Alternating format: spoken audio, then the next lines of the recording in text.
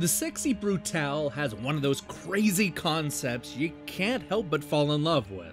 It's a clever adventure where you're constantly replaying the same day over and over in hopes of saving a bunch of murder victims and making everything right.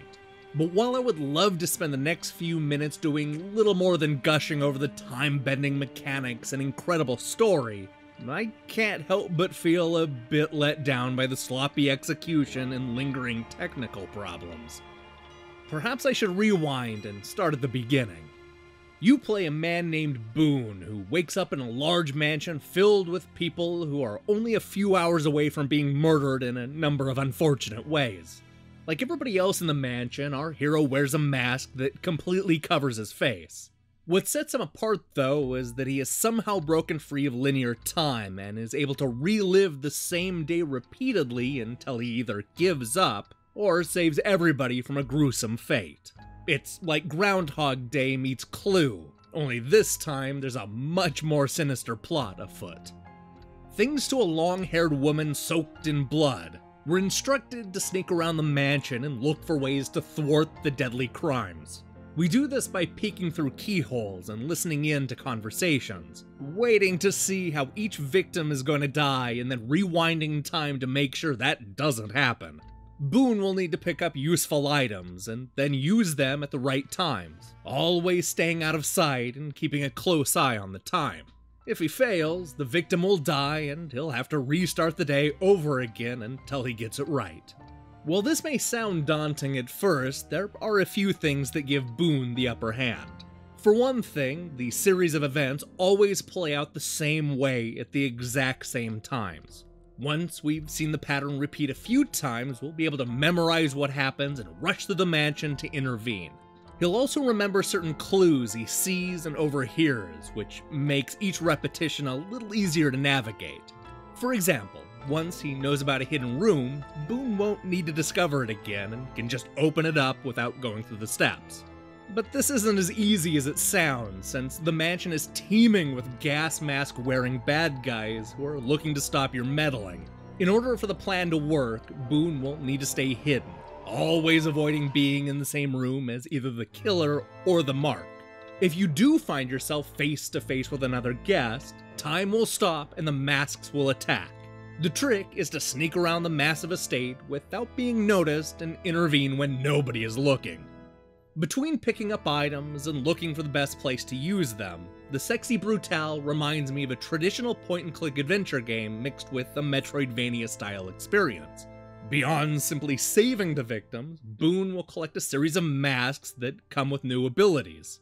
He'll be able to listen in on quiet conversations with one mask and then pick locks with another, ultimately opening up new parts of the mansion to explore.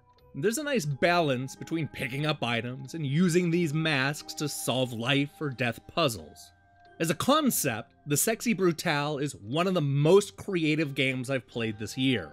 I absolutely adore the idea of reliving the same day over and over until you get it right, and the story here is both compelling and emotionally stirring. In fact, I have a hunch that of all the games I play in 2017, this will be one that actually sticks with me. I kinda love the way it ends, and I really got into the various puzzles and murders. This really is something special. Unfortunately, the incredible concept is ultimately undermined by some gameplay and technical hiccups. One of the biggest issues is the frame rate, which will chug to a crawl more times than I would like. There are a few rooms where the animation will sputter around in an unhealthy fashion, something that'll occasionally impact the gameplay. And on that topic, I found that my character wouldn't always do what I wanted. There were a lot of times when pressing the button to open the door wouldn't actually open the door. I'd have to press it again and hope for the best. The gameplay is, for lack of a better word, clumsy. It often felt like it was a patch or two away from being where it needed to be. Aside from the technical issues, I was a bit let down by the simplicity of some of the murders.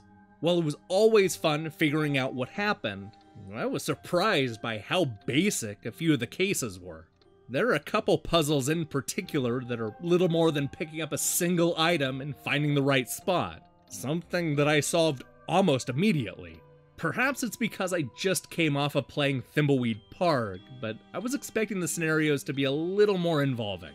Thankfully, the game's final few mysteries are a lot deeper, but it would have been nice to see more put into those earlier cases. While the poor frame rate, clumsy controls, and simplistic puzzles are certainly a problem, they didn't distract too much from an otherwise incredible concept. I really love the way the game wraps up, and I can see myself going back through it in the near future. There's so much about the Sexy Brutale that I love that it's a shame that it's ultimately undermined by the execution. Forget rewinding the clock. I want to fast forward to a time when this game is patched, and I can wholeheartedly recommend the Sexy Brutale without qualifications.